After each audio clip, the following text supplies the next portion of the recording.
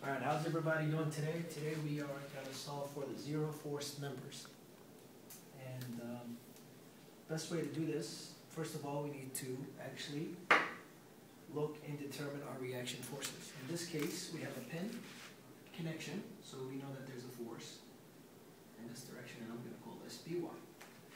And then over here, this is a roller, this is a pin connection.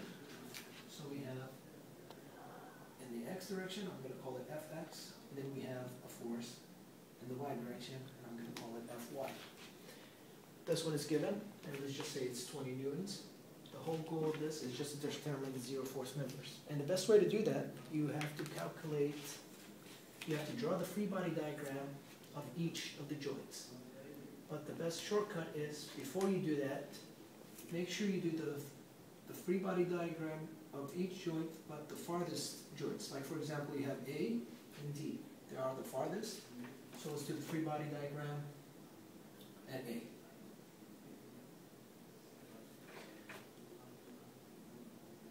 This is our point A. We have a force this direction. I'm going to call it AY. And another internal force, and I'm going to call it AX. Do the summations in the Y and X directions. You'll notice that these are 90 degrees. So AY equals 0, and then AX equals 0. This is in the Y direction, and this is in the X direction. So you automatically know that those two are zero force members. Now let's do point D. Point D can be just a little bit tricky, but you have to be careful with this one right here. Look at it. You have an internal force going this way, and another force right here. And I'm going to call this right here F of dy. This is theta. And I'm going to call this right here F of dc. Before we do this right here, I forgot to draw the reference. In this case, our reference is going to be x and y. Anything in the right is positive. Anything going in the other direction is a positive y. So let's do the summation in the x direction over here. Summation in the x direction equals 0.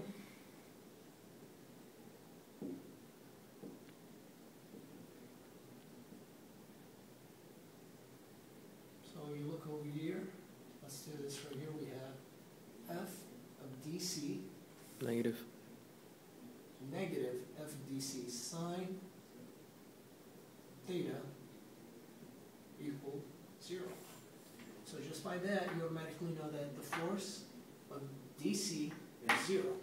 So this right here is a zero force member. Now let's do in the y direction, and you notice that in the y direction that this right here, we have negative f of dy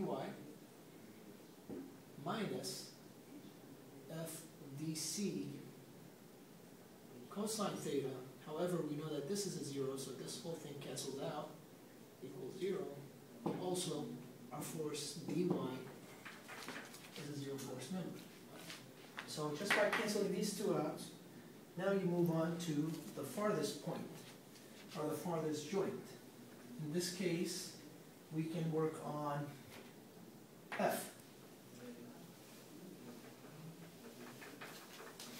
Let's do the free body diagram for F.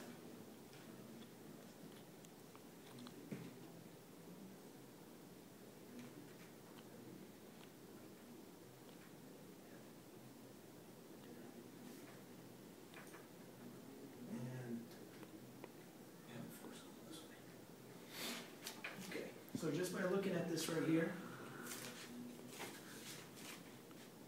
this internal force right here, it can actually cancel out, go to 0. But then we have an external force here, so you automatically know that this cannot be a 0. Same as this right here, since this one actually has a value. So we know for a fact that this cannot be a 0, nor that one. Okay? Now you move on to point C. Well, we said that this force right here is actually has a value. Doesn't matter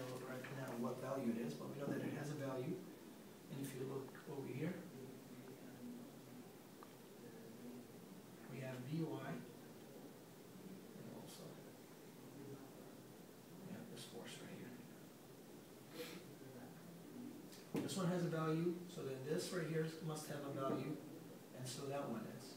So there you go. Right here, none of this is zero force members.